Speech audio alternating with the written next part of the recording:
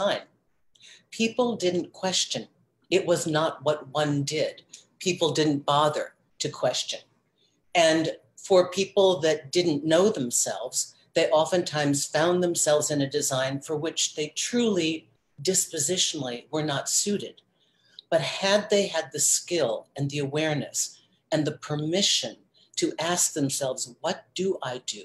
And where can I create a loving, rich, committed partnership? What is my truth? They would have met greater success, correct?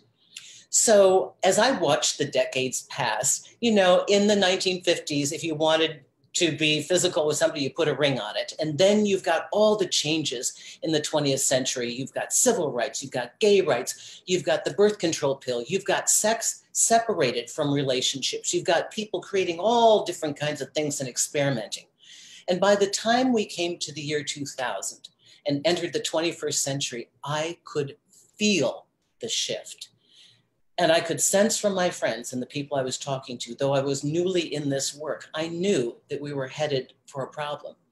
Because while I wanted to update the structure, I realized that while we're rocking the cage of the existing structure and divorce is rampant and people are upset and they have looking good relationships that are not fulfilling them and they're feeling frustrated and they're seeking, but they're not creating. You know, you can't destroy a structure without having established a valid infrastructure to catch you. So for those of you, my followers, my friends, people that know my work, that are dating now, you know how hard it's been in the 21st century. And this isn't just America. It is harder and harder to get into relationships, and yet we know so much more about ourselves. And part of the reason is that we haven't done some initial steps to really refine what we want. Yes, everybody wants to love and be loved. That's simple. But oftentimes it is the misrepresentation of what we think we should do for the wrong reasons. And if we were able to craft a structure that could cradle our love and support our committed relationships, that fostered growth, that had growth fused into the design from stage one, then we could have a shot to grow with our partner. So I want to propose this to you because as I watched people in the early 2000s, I remembered looking at all my friends were crying. Men were crying, women were crying. Everybody was upset because they were kind of piggybacking on the gold standard and they were dating and they were having physical relationships and they didn't know where it was going. They just didn't know what was happening. So they were being fooled and people were promising things they couldn't do. So I'm going to introduce you to my love a la carte method, which is very much like ordering off a menu. So we know the main entree is committed relationship, okay? And we know what that looks like, but we want to find out how you want to participate, okay? You know, my father used to have a really easy way to figure out what he wanted on a menu. He'd start with what he didn't want. And when he'd get through all the things he didn't want, he'd find the thing that he did want. And this is nowadays what we call dating. Okay, everyone. So, oh wait, I have something even more important to tell you. For those of you who believe that there's nobody anymore that wants to commit and you're getting all these people that say, oh, I don't do relationships. You know, I just don't want to encumber myself with labels. Yes, I understand the philosophical argument. Labels limit. The minute we label something, we have put a restriction on it. But in dating, in relationships, we need terms. Terms we understand. We need guidance. We need to know where to lay our head. So I want you to know that it is my observation and my belief that the problem we have today with most relationships is less a problem of commitment and more a problem of structure. It is a structural problem, and that's what we're going to solve today. Okay, there are 5 steps. I'm going to walk you through them, and then we're going to open this up to question and answer. It doesn't take too long to do this. This is preliminary work, but I want you to really consider these things, okay? So step number 1, it's to ask yourself what you want. Now I know that sounds like, oh, Susan, please, I know what I want, right? I think you might not. If you just say, I want a partner and I want a relationship, I don't think that's good enough. So if you are dating, if you are currently with somebody, it's worth reviewing. What do you want? Start with a label or term that is easily understandable to everyone. Basic categories: boyfriend, girlfriend, summer fling, spouse, a companion. Use a word that we know. Then underneath that word, I want the descriptive phrase that is similar or different. This is your unique twist on it. Please, you need this if you're doing online dating, and you need this if you're meeting somebody. You want to make sure that your goals match, and you want to make sure that you represent yourself properly. You know, part of the heartache out here is that people are not representing themselves properly. They're too greedy. They know they don't do, monogamy, but they really don't want to pass up 10 people and confuse them. And if you'd be honest from the get-go and say, look, this is what I know about myself, this is what I'd like to create. 5, 7 people make up, no, not doing it. The other person goes, wow, really? I was always kind of afraid to say that. But I kind of want that too. I just didn't know who I could do it with. How does that look? And then you present it to them. Okay, so 1, what do you want? Pick a category, okay? What are you looking for? Now, I'm gonna give you an example of mislabeling it. So I have a friend who called me up. She was all excited. She'd done this work. She said, okay, Susan, I know my title. I'm looking for a lover. Now, she's not French, okay? She lives in the US. I said, oh, okay. So you mean you want the guy that sends you a text at 2 in the morning, like, hey, you up?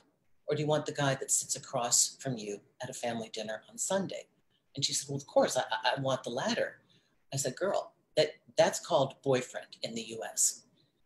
She got a lot of responses online, but she didn't get what she was looking for, and she was grossly misrepresenting herself. Yes, she wanted a romantic physical relationship, but she wasn't putting it in the right box. So she was not going to be happy, and she was going to disappoint others. I have another example of somebody that wanted partnership and wanted a boyfriend. Now, this is a lady who married, divorced, grown kids. This is her time. And, she's very happily involved in her life. She works as a choreographer. She's very busy, and she has a boyfriend. Now, he's functioning off the traditional model. He lives a couple of hours away, and they get together on the weekends. And he thought he would do the right thing because he honors her and he respects her. And he said, I think it's time that we live together. And she said, oh, hang on there, cowboy. Let's just talk about this. And here was her issue and why she wanted boyfriend, but she wanted her disclaimer a little bit different and live apart from each other. She knew her truth. She knew what she could do, and she knew the kind of design where she would definitely bail. And she loved him, and she wanted to stay with him. Monday through Thursday, she gets to focus on her work. She gets to do things for herself. She's already played house. She's taken care of kids and a husband. She's not interested in doing that again. They have a fun, dynamic, committed, trusting partnership. They can trust each other with the distance every weekend. She can be done with her business. He comes to her house. She goes to his house. She can focus fully on him. She can explore, play. She doesn't have stuff in her head that she's got to do. And she knows herself well enough that if they move together, the thing that she loves so much about keeping this relationship rich and exciting and dynamic and true for where she is in her life today would completely dissipate, because then she'd look at him and say, you left your socks on the floor. Again, I told you. And she doesn't want to be that. So ask what you want and know the kind of way that you want that. Find the difference so that you can be clear with your partner, okay? Step number 2. Okay, where am I here? Why do you want what you want? Now this is important. I think you're probably going to say, well, I want in terms of your end goal. Are you dating? Are you partnering? Are you looking to be with this person because you want marriage, a family, a companion? You want fun, you want a sense of belonging. The reason is very important because it defines how and why we are going to place this person in our life. And it also defines what's our responsibility and what is theirs. At one time in history, all a woman wanted was for you to come home with your paycheck and be good to her and take care of her kids when we had single families that were earning, single earning families, right? But now we have evolved so much. Our whole world has changed. We have a bigger piece of the pie. And this is not just, for women. This is for women and men. So we have dual income families. We have people that are growing. They have a mission statement for their life. And they want to fuse their life with somebody that resonates with who they are, because it's a bigger question now. It isn't just save me from loneliness. The two things that I fear the most, if you ask yourself honestly, why do I want what I want? The two categories that I worry are, I don't want to be alone, because that puts a lot of pressure on your partner. And that means, now that's true, I understand that you don't want to be alone, but you're asking them to fulfill something for you. And the more work you can do to enrich your own life, the happier you will be and the happier they will be. And it's a tremendous pressure to put on another person to save you from your own aloneness and the hole that, we need to fill for ourselves. And another thing is social pressure. I know that many people, according to their culture and their family expectations, are forced into relationships, maybe not of their timing and maybe not of their choice, because they're trying to be fulfilling their duty and their responsibility to their culture. I have a friend who is Chinese, and she was the perfect student, the great daughter. She wanted to make her family proud of her, got the great jobs. And then a certain time in her life, I have to get married. You have to get married. And so she and her partner were of the same mind. They matched each other, ticked each other's boxes, and they even wanted to have their child in the luckiest of all years, to gift that child with great success. All of this was strategic. And they did that. And it was very successful. And then they completed that and looked at each other and went, this isn't like this, we're not partners, right? So they completed the task, but it was for sociological reasons. It was for their society, it was for their culture. Obviously, the relationship didn't last. They loved their child, but they can't be together, because they found that although they were doing what they thought was right underneath this looking good relationship, they were actually missing the real components, which were, why were they there? And that's a hard lesson to learn. So I'd ask all of you to be very honest with yourself. Why do you want what you want? Because you need to be clear on your end goal, and you need to be clear on the motivation as to why you're in partnership. You want this to align with your mate, okay? The other thing is step 3. Now that you know what you want, how do you want your relationship to look, feel, and function in the real world? Nobody thinks about this. Nobody thinks about this. If you happen to align yourself with a partner that you think is wonderful, but you need somebody to be there, you need a lot of closeness, you need physical intimacy and closeness and their presence to make you feel loved, and they've got a job that keeps them out of town 27 days out of every month, you are going to be unhappy. That isn't a functionable relationship for you. You need to have something that works for your disposition. We never think about these things. We think about what we want. We choose with our eyes. But how does this function in your life? Now, many couples that are evolving are finding that they are joined because of a mission, and they want to co-create together. And what they're doing is deciding, much like when they create a business, here's my mission statement. As a couple, their mission statement may be, we want to have fun, but we want to contribute to the world. And we are going to backpack through these countries and make things for children and help them with clean water. And they've got a mission. And this works as a binding ingredient that helps the couple to stay together, because beyond their love for each other, they have a greater mission that they are fulfilling. And this is where we are nowadays. So don't be afraid to dream big. And I urge all of you, when you are filling an online profile out, those of you who are dating and those of you who are beginning to construct a relationship and a new relationship with your partner, I urge you to have the courage to be honest. Firstly, be honest with yourself. And secondly, be honest with your prospective mate or your current mate, because it is in this communication that we can keep this love alive. So, in the traditional format, the gold standard, we were not allowed to change. So here's the rub. The known and expected, it creates stability, and security and predictability. And 10 years into that same relationship, you're craving adventure and excitement and spontaneity. So therein lies the rub. What if we decided to fuse these factors together and to create an evolutionary design that expands as we expand? And then the entire template for how you work out this situation is vastly different. Okay, now that you know what you want, you know why you want it, and you know how you want it to look, feel, and function in the real world. Let me talk about the communication, because communication is how you share this with your prospective mate. This is where you get to sell. Sell your vision. Sell it like you're pitching your company on Shark Tank. Sell it. The beauty of it. Maybe you know that you want togetherness, but like some millennials now are living in separate bedrooms. And in my generation, that was an older couple where they just don't sleep well together and they need their space. You do that after 50 years of being married. But many millennials are choosing that. I love it. I love seeing people ask the questions of themselves.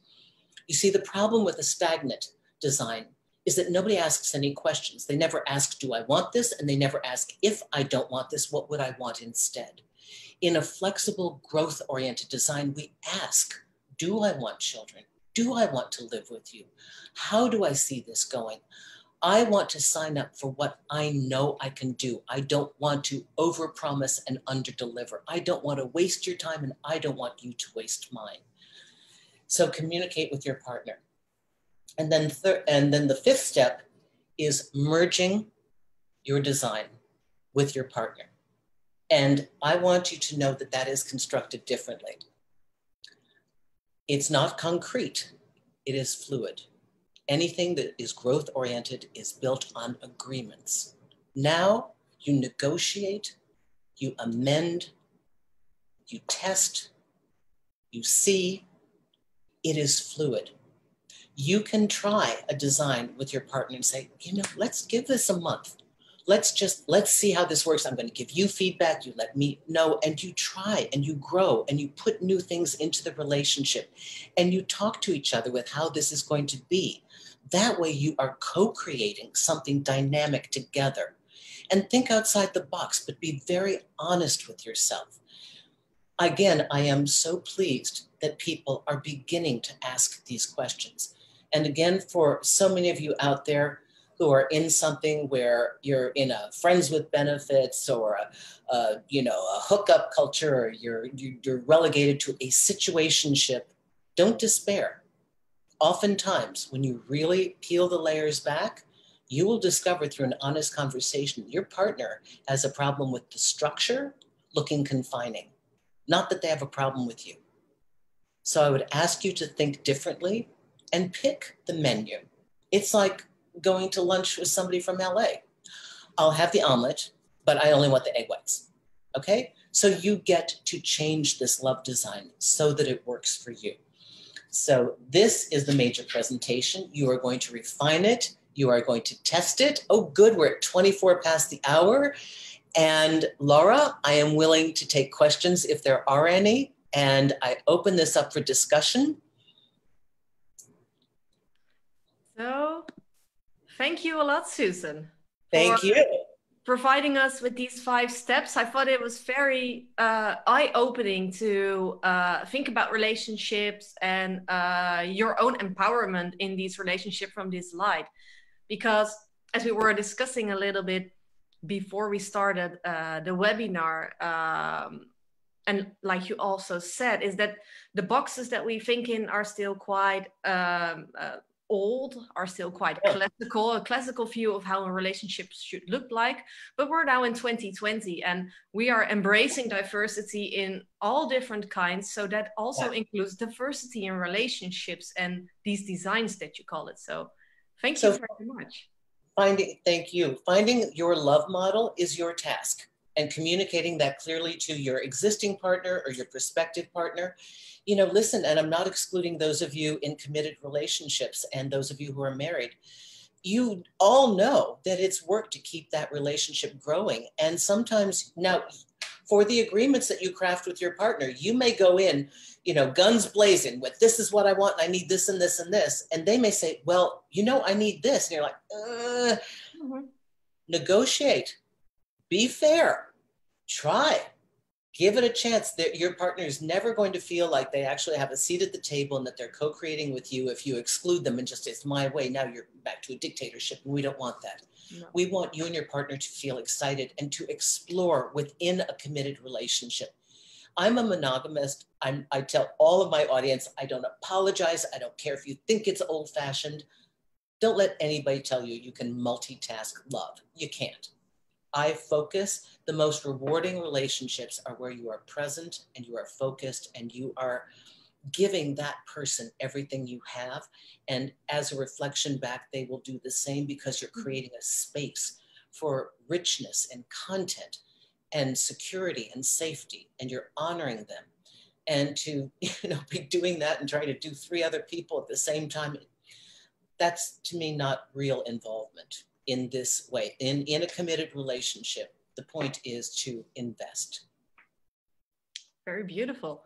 Shall we take a look at the Q&A? I see that there are questions popping in. Do I click too, or do you click? Do I click on this little button?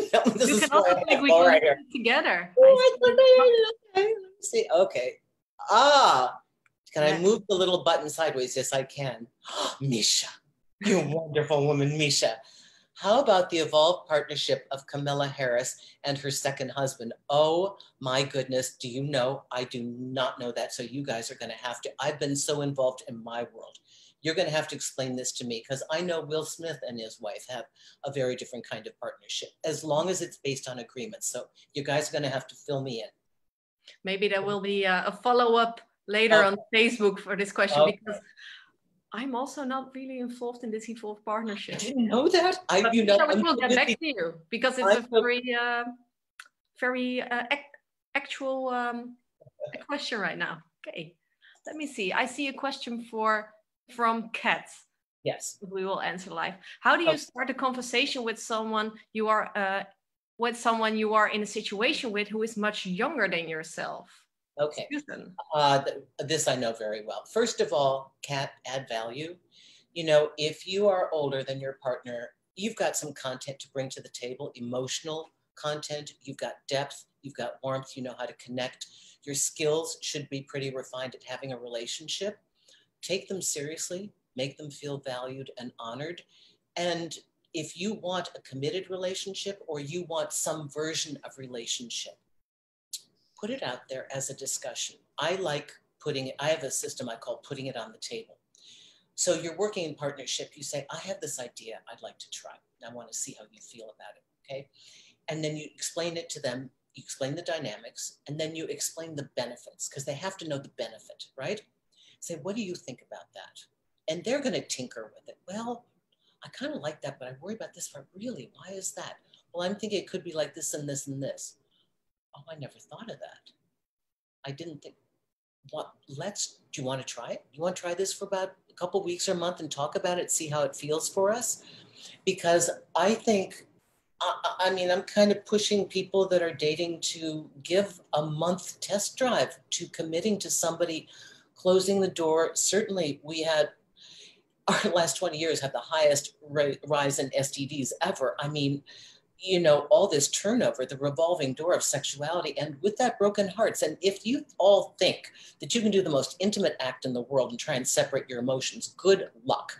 But you're keeping me employed, so that's okay. But rather than try to kill your emotion when you're being intimate with somebody, why not utilize it as emotional Velcro and create a connection where you can speak to them and you can communicate with them and you can have something rewarding and rich. And it doesn't have to be this. It can be a summer fling, but you've agreed as to what it is. And if at the end of the summer you go, you know, we kind of like each other, what do we do here? Then you start negotiating. So please don't think it has to be so formal. It can be anything you want, but have an idea of what a structure could be and choose your best option and present that to your partner. I hope that helps, Carte. Thank you. So during your answer to Kat's question, something came in mind. What you see a lot is that people are scared to have the talk, like, what are we to each other? How do you think, what is the reason behind this feelings of anxiety to make things official? So in this great time of we're so advanced, right? We're terrified of being rejected, and we're terrified of fearing what we may already know and just don't want to know.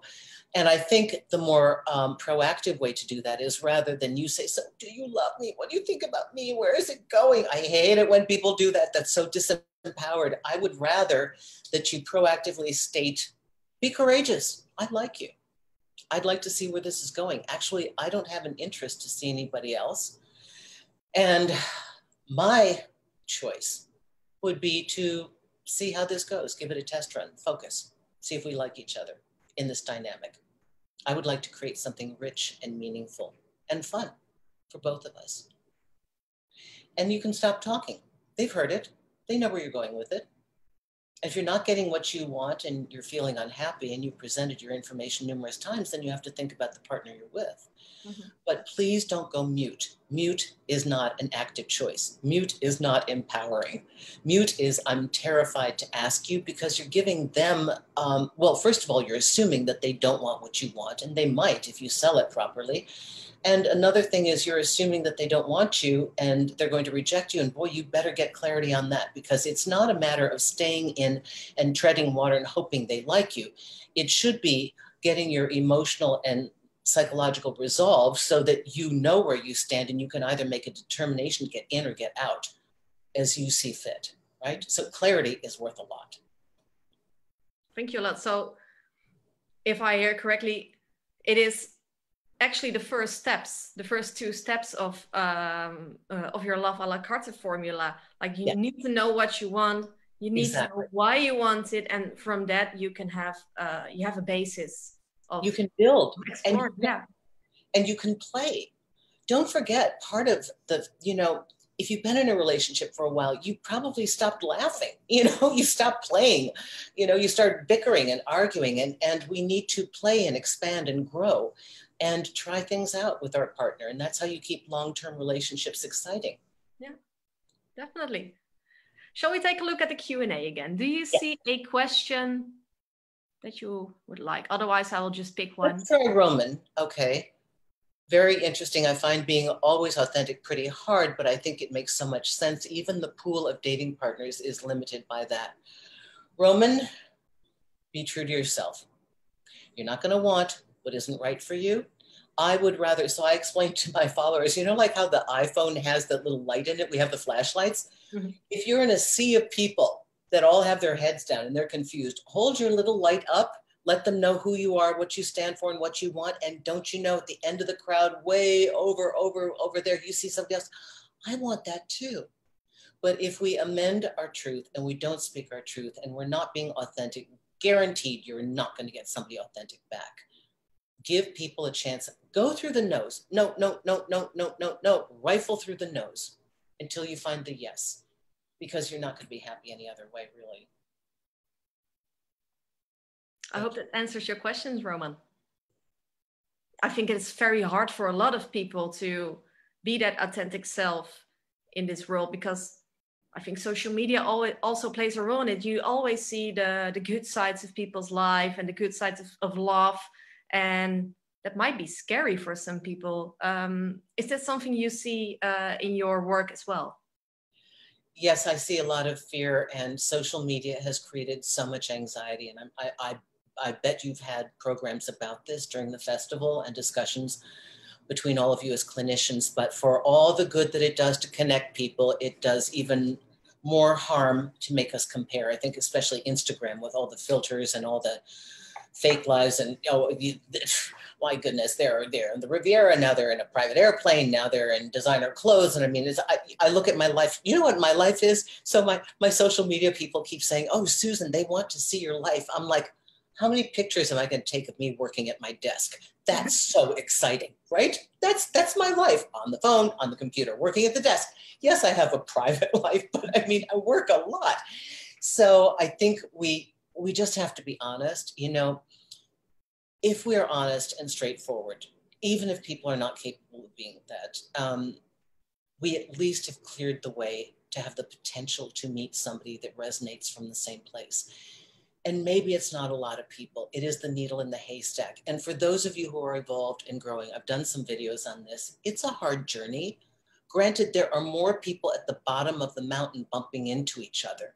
And as you climb the mountain of self-awareness, yes, there are fewer people there. I made a decision a long time ago. My friend said, Susan, you X'd yourself out of any partners. And I said, you know what? For me, honestly, I've got to keep growing and learning, because if I'm not going to be happy any other place. And if there's one other person at the top of the mountain, great. And if there isn't, that's okay. And you know what? Each time I come around to a new level and plateau, there are a bunch of people there. So don't think you're without resources and allies. Beautiful. Let's take a look at the chat, at the Q&A. I'm sorry. Okay. Let me see.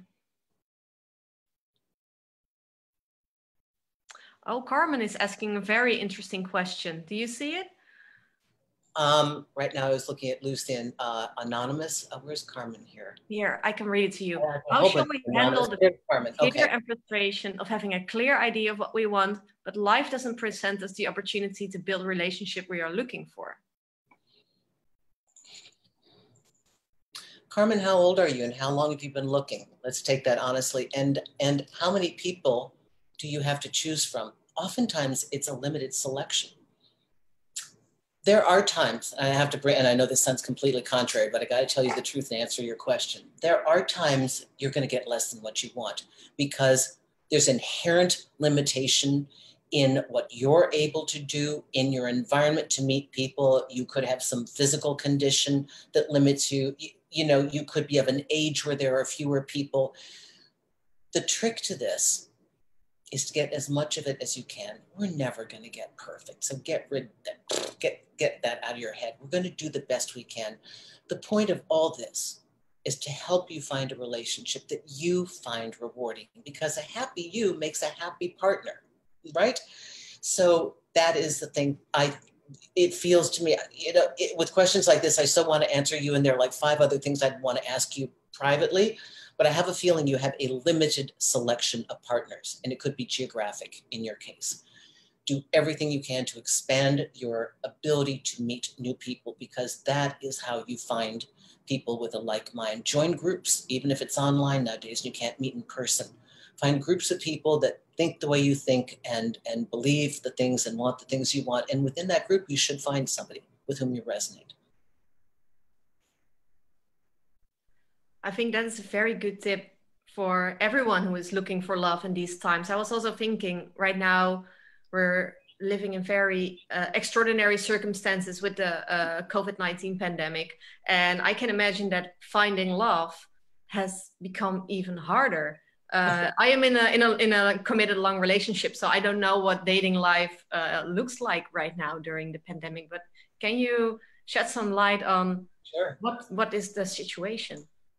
Well, in America, people are voraciously dating. And you know, it's very interesting, the transit, because when we first had our lockdowns here in the US, there were people that rushed into what's called a turbo relationship.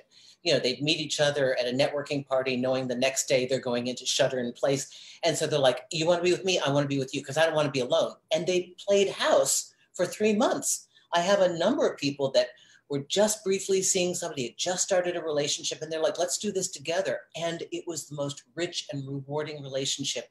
Why? Because they focused. Mm-hmm. They didn't have all the noise. They were able, and then they've come out of these, and the majority of people that entered these turbo relationships where they actually spent time together say, I feel closer to my partner in 3 months than I had to my ex that I knew for 3 years. Because they are of the mind, like, if I went through this and we survived it, we're getting married. So there were a lot of marriages. On the same hand, there were also a good number of divorces where people were stuck together and go, yeah, what did I ever see in you? Now I have to be honest with myself. And they separated. There were also people that started virtual relationships because they couldn't see each other, and they found a partner online. And every day they woke up to the calls and they had a buddy to get them through it. Many of these relationships didn't survive once the lockdown was lifted and they met each other. You know, So people are always finding ways, and we also, it birthed the video chat for online dating. Every dating app, everything from Bumble to Match got online with video dating so that people could meet each other, because the imperative to love is continuous. Yeah. What I see in the chat is a question about you personally. Okay. Tamar is asking, first of all, he or she, they thank you. Thanks, Susan. You're always very empowering. You're so strong now. You can see through people's fears. Can you tell us how you reached this state? How did you overcame your own fears is what they ask. Oh, I still have them. Please don't think I don't. Tamar, I will tell you honestly, I tell my girlfriends and my guy friends, I say, when I get in a relationship, if I go crazy, will you repeat to me what I know is true? So part of this is we have to understand that we're in the midst of it. Sometimes we can't see it clearly. We have all sorts of reactivity. I used to say, I don't have to go to a therapist. All I have to do is get into a hot relationship and all my stuff's going to come to the surface. But I've had an eventful life. Wow. Most people don't know this. So I grew up in a violent home and an alcoholic home. And I remember as an only child and adopted, that was a lot to work through. So, and then I also fell in love with a man who was 20 years younger than myself, which started me in this career because I'd flipped from 39 to 40 and he'd flipped from 18 to 19.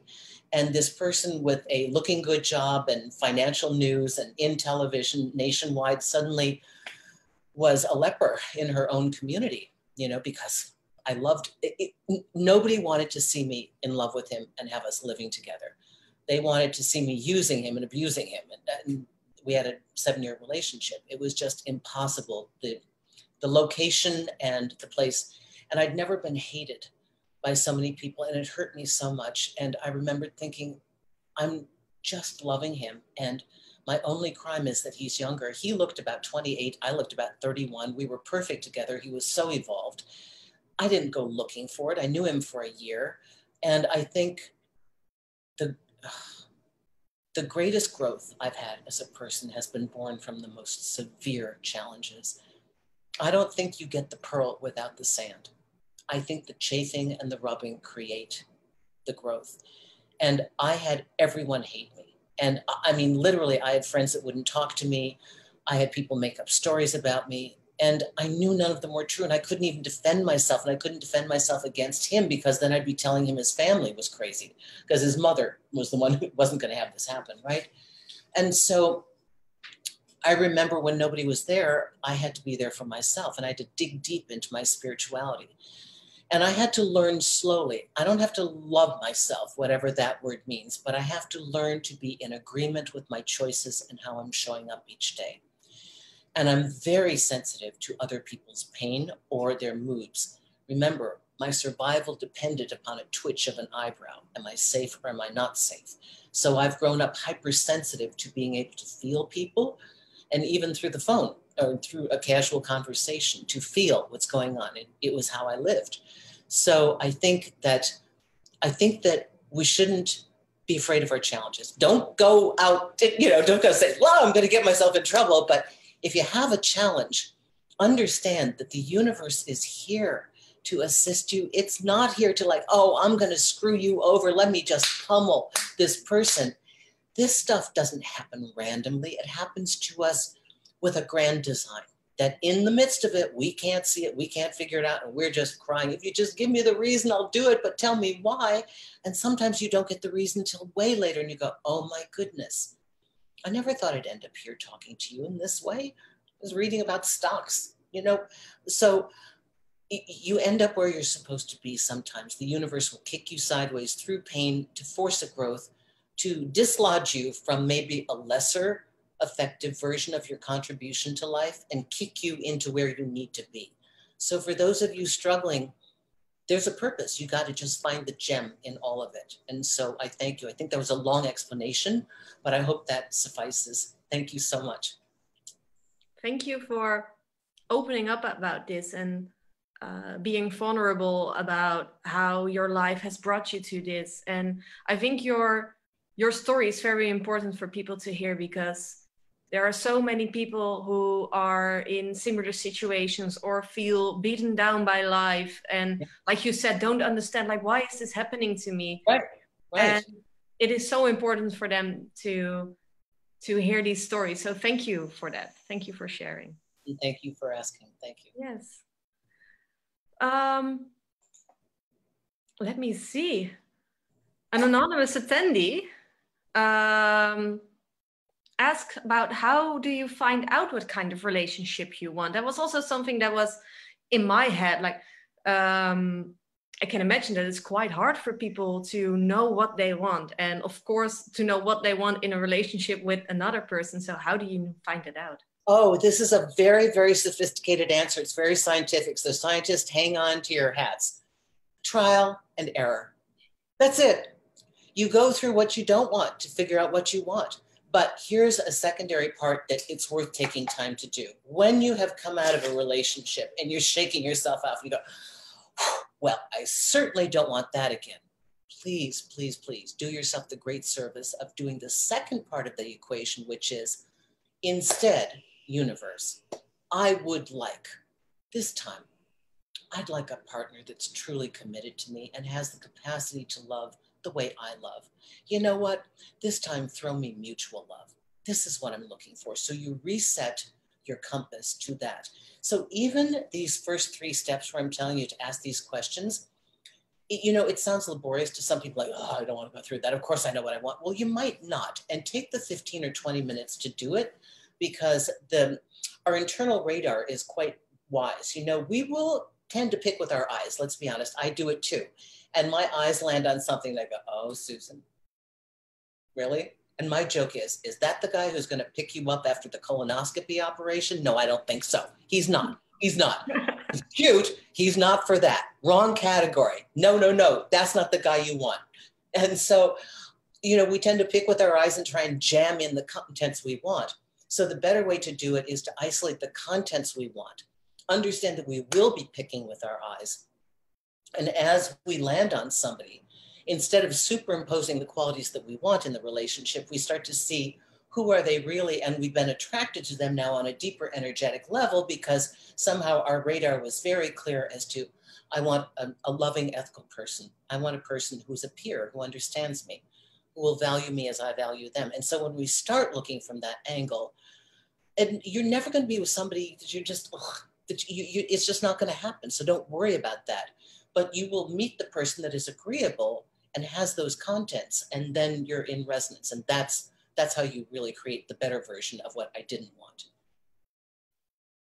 So don't be afraid to make mistakes. And it's not even really a mistake. Don't be afraid to not end up on the first try with what you exactly wanted. And listen, everybody, we got to cut ourselves a break. This is life. It's like, did they drop you here with a set of instructions? Really? Did they? Do any of us really know? Part of this is coming up with our own philosophy and our own truth. My truth may be different than your truth, so I don't want anybody to think what I'm saying is the truth. These are the findings that work for me, and they seem to work for other people, but you always have to tweak. Nobody's got the one answer. So, we're doing pretty well here day to day. When you're a young child, you try and do as you're told and you mirror the environment around you. And then as a young adult, you start to individuate, and you want to be cool and separate, but you want to be part of the pack, and you go through, appeasing your society and appeasing everybody else. Then you come to a point in your life where you're like, ugh, what about me? We're just trying to speed up the process and integrate the whole thing. But give yourself a break. It's life. We're all improvising here. Okay. Yes. I hope that answered your question, anonymous attendee. I think it's something that a lot of people are struggling with. So thank you for clarifying that. I saw a very interesting question, because we have been talking a lot about dating and finding a new partner, but there are also a lot of people who are already in a relationship. Yes. And yes, Mark Kawakami is asking for a friend, of course. And he asks, how do you keep your relationship exciting, sparkling, spectacular, or other fun adjectives when you have a little toddler running around the house all the time during the pandemic Very interesting, Mark. Nobody said that was easy. And parents have double duty because your first job is to be a parent. And the last thing at the end of the day is maybe you get to be a partner to your partner, right? So we understand this. It is, I'm not saying it's easy, but you can incorporate your child into some of the fun and playtime. And I think you've already learned with the toddler that a lot of the experiences that you're having that are fusing you to your mate are really the beauty and joy of witnessing a family and watching your little one grow and discover life and realizing that you are trying to empower them to be the best version of themselves. And then it's always a question of infusing something new. So we need to continue to grow ourselves to bring that new stuff into the relationship. So maybe it is reading a book or watching a movie with your partner and you can discuss it, or it's a new hobby if you're allowed to get out of wherever you live and outside. Because I'm realizing we're doing this during COVID, right? And everybody in the world is in a different position as lockdown or not lockdown.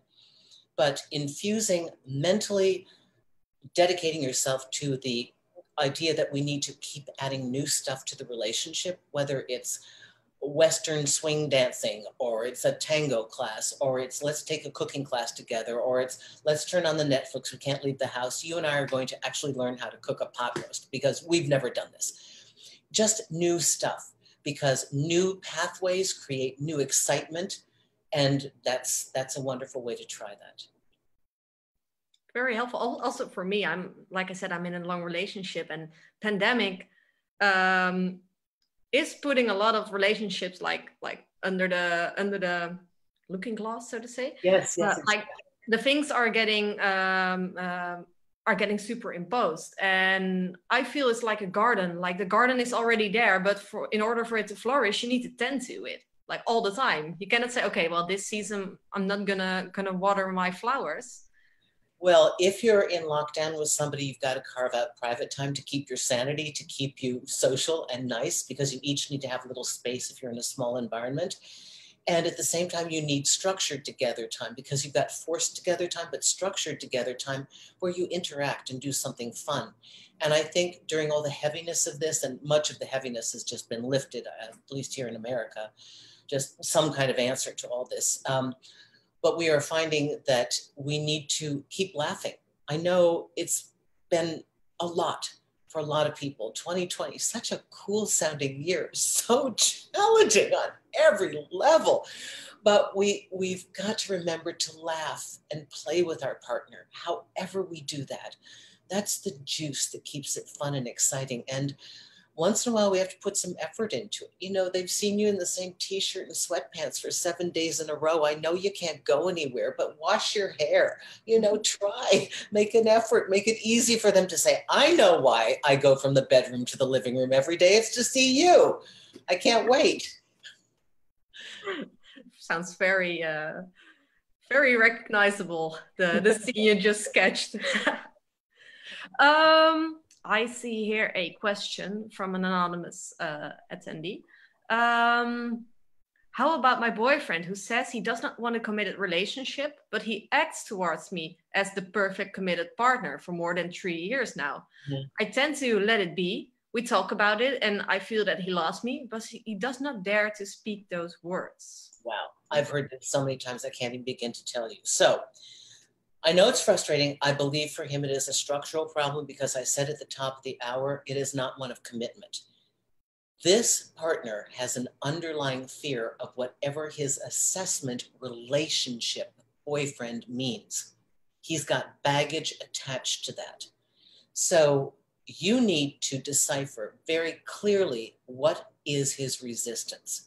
What exactly is he imagining he has to take on? He's already living it. The best thing you could have revealed is that you know that he loves you. It's an irritation. You have a committed partnership with a person who loves you. Okay, that's good. But you want the status. I get it. That's your assumption that without the status, it's not a valid relationship. Yet you're living the truth of it. It's silly. I get it. A lot of people are staying away from labels because of the fear of being emotionally responsible for what happens in your life. Not that he's not, but they think there are greater implications to that, or a fear of a dead-end design, which is structural. Identify, be very, very clear. Don't battle him on trying to get the title right now. Find out, just out of curiosity, what part of it do you hate the most? And he'll probably reveal to you, I hate this and that and this and that. I don't want to go antiquing on a Saturday. I know my friend said that now that he's in a partnership, now that he's the boyfriend, he's got to go to these showers and he doesn't want to go to the shower. He wants to shoot hoops. And I don't want that. You might find it something so silly, or it may be unconscious, but sell a better idea. It doesn't have to be that. Find a word that is agreeable that the two of you create. That's your own little love word for what you've got. Get him out of what he's resisting and move him toward what is in agreement with him. That's how you make it work. I hope that helps. So in the example, I was thinking you named, for example, that someone doesn't want to be a boyfriend, the label boyfriend, because he wants to shoot hoops on Saturday, or he doesn't want to go antique shopping. Do you often see that someone doesn't want a label for these external reasons? Because that has nothing to do with the relationship between two people. Yeah, that's why I said it's structural. Yeah. The fear is more the assumption, don't you? So this is legendary. People get married, right? And suddenly they're fighting with each other. They were great living together because they come preloaded with, well, a husband does this, well, a wife shouldn't be doing that. I have a friend whose husband decided to move to one of her homes in Florida. He just, he was ready to quit working. He just left her. And I know there are a lot of reasons she's angry, but in her world, a husband doesn't do that. So she's either going to be really frustrated the rest of her life because a husband doesn't do this, or she's going to find a way to get a workaround where they can both agree, okay, to what it is. So she's actually decided to move and be with him. Okay, so now there's harmony.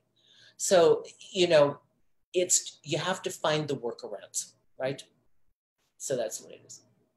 Create your own labels, like you said. Find a word that's unique to the two of you. Yeah. That has nothing attached to it, no baggage. Because what you've already got is functional and beautiful. And don't let your friends get in your head. Or well-meaning friends. Well, he doesn't call you a girlfriend? Oh my God, was he introduce you as friend? That's so embarrassing. I know, don't let them talk you out of it. What kind of relationship do they have? How happy are they? If you've got the real thing, hold on to it. Just work with these little pieces. I think that's very helpful. And also, like, these labels are so set in stone. It feels like they are set in stone, but it's not the case. You are in charge of your own relationship. It doesn't have to be for you. Listen, I should have said this at the top of the hour, but for those of you in a traditional relationship that is the gold standard and it's working fabulous, you have no resistance to any of the component parts. You don't have to work on that. That's great. For those of you who have a resistance and you've blocked yourself from getting into something that's rich and rewarding, that really satisfies you, take a look at it. And for those of you in a structure that want it to grow a little bit, consider adding some of these factors. This is never to disparage something that's working. I want to be very clear about that. It's really for the people that are discontent, hunting, searching, hoping to find something better, to create something better. You can create it. If you don't see what you want out there, make it. Look at it. We live in a DIY culture. Look at me. I used to have camera crews and makeup and a distribution inherent in what I did. Now I've got 3 lights in front of me. I've got to do all this stuff. I've got Laura doing what I don't know how to do. I mean, it's so much work now. You didn't have to wait for a record company. You can make your own music and put it on the internet. So we live in a do-it-yourself culture, but you wouldn't think to recreate your love model that works for you? Exactly. Yeah. Let's go to the last question, because I can keep on talking to you for hours, and I see that the questions also keep coming in. It's such a universal topic. But I think this is a pretty good one for everyone as well. Questions here. Wow. Asking, like, what mindset should we have into our first relationship, especially when it is a really good friendship? Do your best. Try to be honest. Try to not fear speaking your truth. Take responsibility when you know it's your stuff. That gives your partner hopefully the right to do the same. Set ground rules that honesty is okay. Honesty is not punished. It is not the truth that you tell me that will hurt me. It is the lies that you lead me to believe that will carve my soul in pieces. And I don't want that. So I would rather a partner tell me the hard stuff, so at least I know what I'm dealing with. So set a stage for honesty and set a stage for exploration.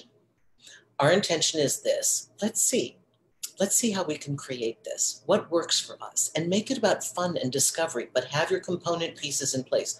Honesty, communication, and commitment to the greater kindness. Be kind to each other. Be kind and thoughtful. That goes a long way. Beautiful.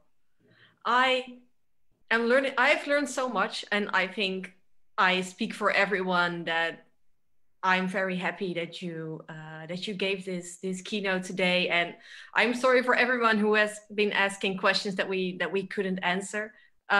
Susan, do you have any take-home messages for our watchers today, for the rest of this day? Yeah. I thank you for taking an hour out of your precious day to devote to this, to take another look at what you might want to do and how you may want to edify what you've already got, or you may want to create something more dynamic that is authentic and real and true for yourself. Remember, we're never going to do well what we disagree with. We will do well what we want to do that reflects our true resonance and our personality and our higher goals in life.